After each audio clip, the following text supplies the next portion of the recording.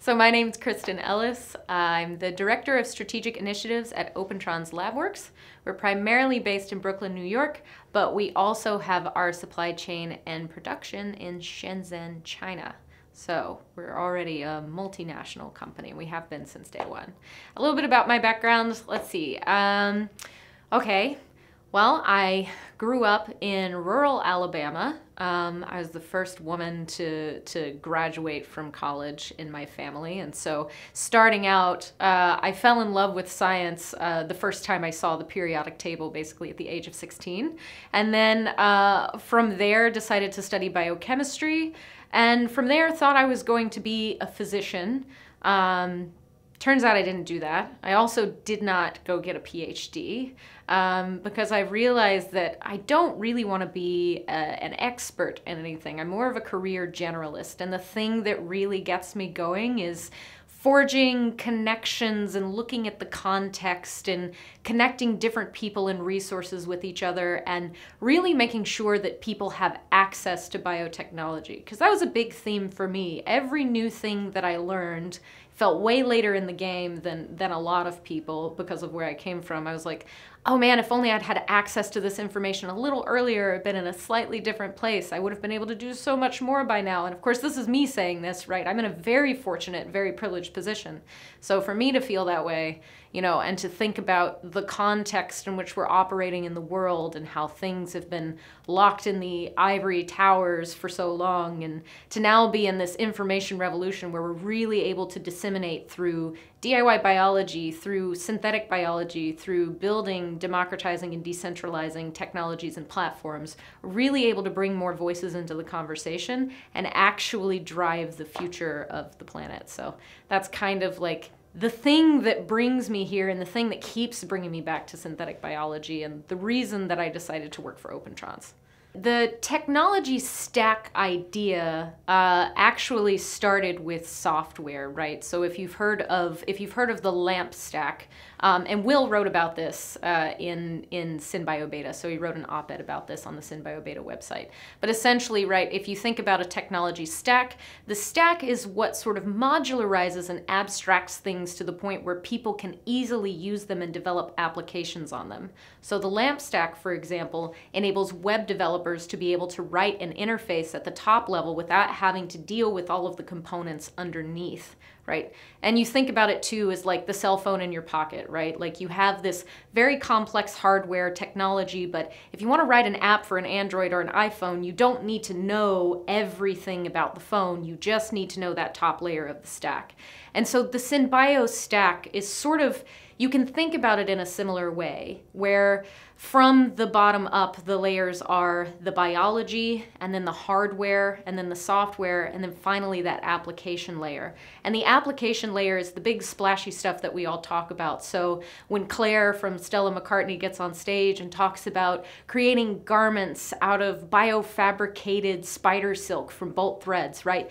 That's at the application layer. So that's where we're talking about what we're designing, how we're going to deploy it. That's where all of the big business development and product design ideas are happening. And that's the point at which we talk very high level about how we're going to create a circular bioeconomy versus an exponentially consumptive economy, right?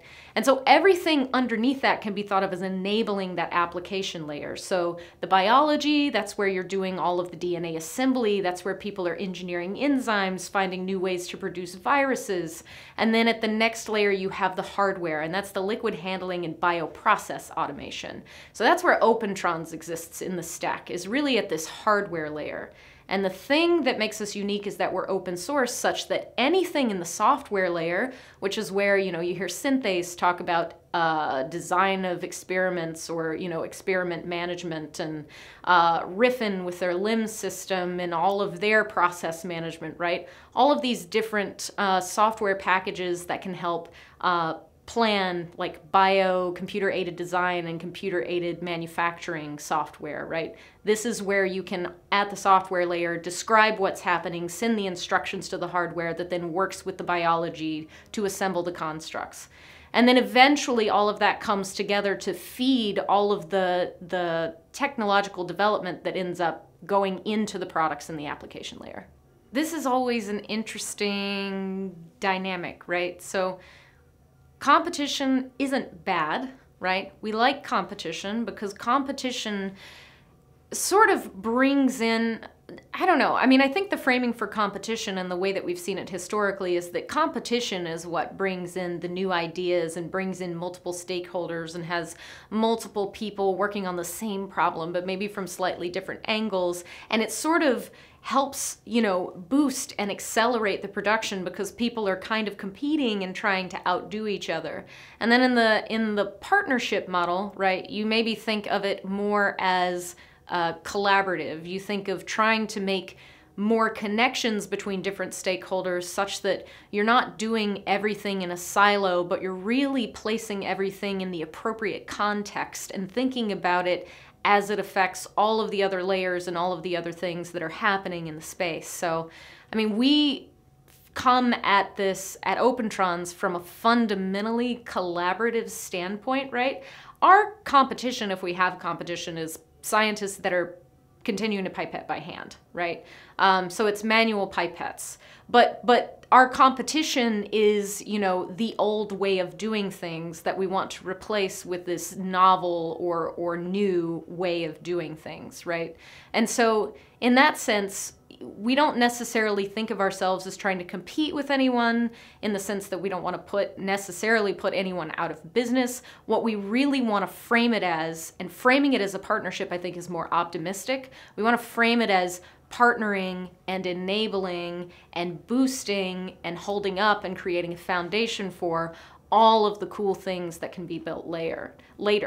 So yeah, I don't know. I mean, I think the partnership model is just also more optimistic. It's not like, you know, in the current capitalist model, you kind of, it's like it requires competition because it requires exponential growth and it requires everything to constantly be going in this seamless upward trajectory and sort of hyperventilating on itself. But, you know, slowing down, making connections, bringing in new partnerships allows you to bring more stakeholders into the conversation. So that's how I think about it.